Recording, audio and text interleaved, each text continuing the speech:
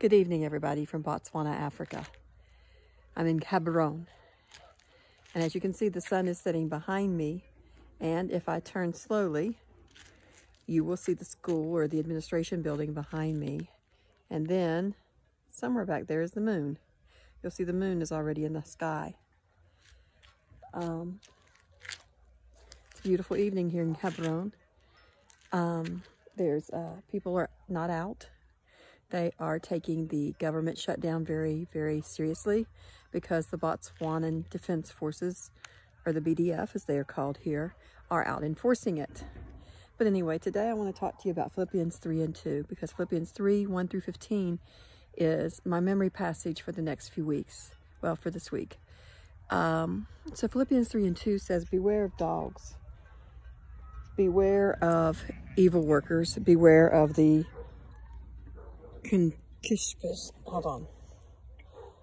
beware of the concision. In the Amplified Bible, it says, look out for the dogs, the Judaizers, the legalists. Look out for the troublemakers. Look out for the false circumcision, those who claim circumcision is necessary for salvation. And the Complete Jewish Bible puts it like this, beware of the dogs, those evildoers, the mutilated. And then lastly, it says, steer clear of the barking dogs, these religious busybodies. All bark and no bite. All they're interested in is appearances. Knife-happy circumcisers, I call them. So beware tonight. Beware. In this day, we must know those among us who are only there to cause trouble. We must be the ones who follow the Bible, knowing how to do as it says in Romans 16 and 17, where it says, now beseech you, brethren, mark them which cause division and offenses, contrary to the doctrine which ye have learned, and avoid them.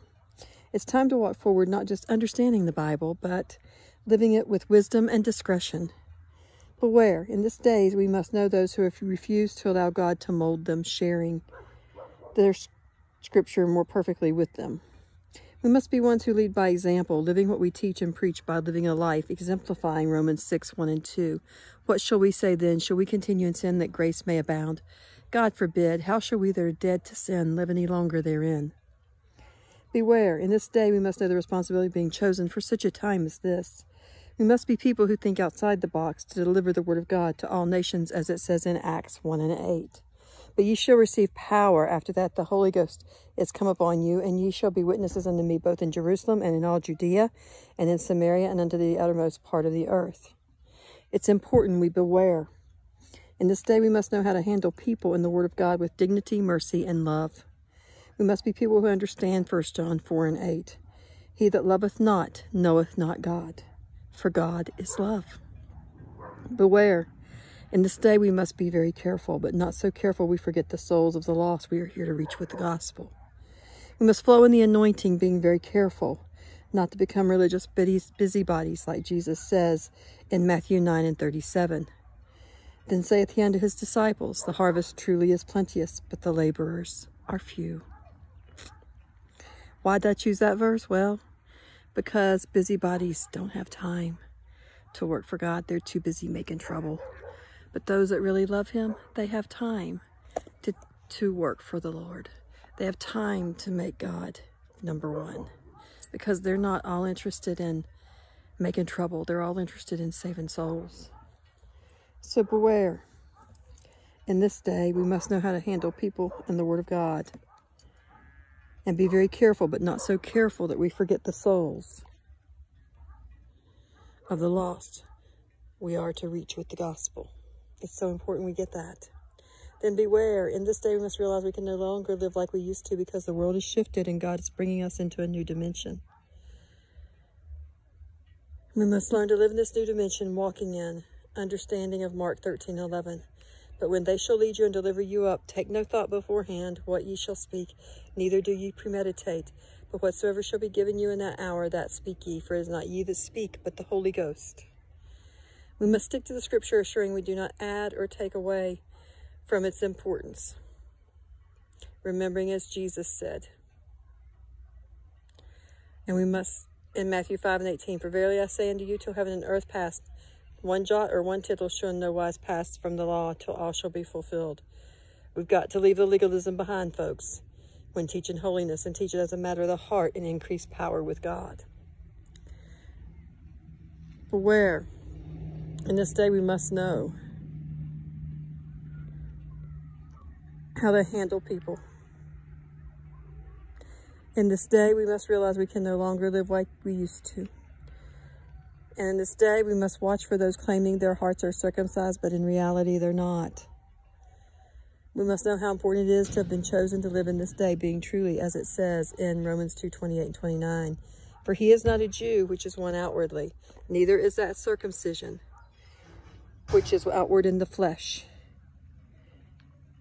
But he is a Jew, which is one inwardly, and circumcision is that of the heart, in the spirit, and not in the letter, whose praise is not of men, but of God.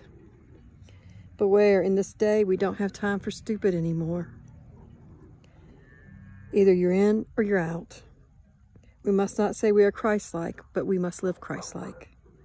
Even with our challenges and opportunities for miracles, we will be a casualty, as Jesus said. Matthew 7:22 and 23. Many will say to me in that day, Lord, Lord, have we not prophesied in thy name? And in thy name have cast out devils, and in thy name have done many wonderful works. And then will I profess unto them, I never knew ye, depart from me, ye that work iniquity. Beware, I say, beware. We have to understand these things. It's so important that we know how to beware during this day, because now that we have taken to the airwaves, we have opened up a new realm of demonic activity against us that we had no clue we were opening. For those of us that have traveled internationally, we've dealt with it for years on the foreign field. But now it's open to all of us. So we also need to remember those that aren't saved tonight. And folks, those of you that aren't saved and are watching this, if you'll read the book of Acts, especially Acts chapter 2, where they said unto Peter, Men and brethren, what must we do to be saved? And Peter answered them and said, Repent and be baptized, every one of you, in the name of Jesus Christ, for the remission of your sins, and ye shall receive the gift of the Holy Ghost. It's so important you open yourself up to that, and that you realize that today's the day. It's time. It's nigh time. You've waited almost too long. So we've got to get our acts right before God. We've been given a space, and the space is so important that we act in it and we walk in it and we know what we're doing. So let me pray for you. Jesus, I love you tonight. I thank you for all you've done for us. You've magnified us, God. You've been so, so good to us. You've blessed us beyond measure, Lord. While the sun is setting, we have time to make things right with you, God, before the moon comes up and it is night in our world again, Lord. We want to know, Lord, that you alone are with us, that you are walking with us, that you will be with us, that you will take care of us. Wrap us in your arms, Lord. Cocoon us. Lord, we rebuke any spirits that are trying to attach to us or take or go into our souls, Lord. We lock the doors tight against them. And Lord, we ask you to put peace and happiness and healthiness and your power in that place, so that when we move and walk in your being, we are people of your power and people of the name of Jesus. Now, Lord, we thank you for tonight, and we ask you, Lord, for those in America to give them a blessed Sunday. And Lord, those around the world to give a blessed Sunday. And those of us that the night is dawning to give us a blessed evening and blessed peace in your arms, we pray as we rest. In Jesus' name, amen. May the Lord bless y'all. Good night.